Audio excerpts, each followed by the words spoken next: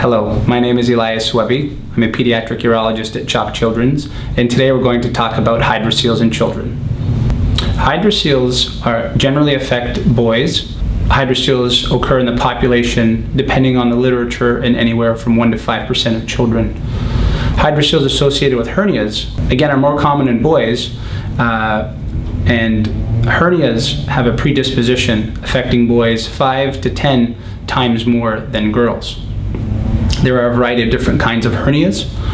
The one most common associated with hydroceles is a non-communicating hydrocele or a indirect hernia.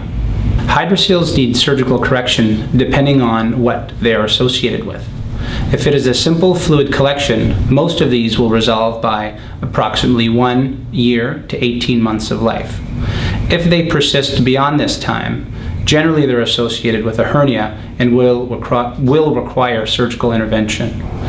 Should hydroceles be associated with hernias that are much more significant, and these we would call clinical indirect hernias, where some abdominal contents can slip down through the inguinal canal, through the internal ring into the scrotum.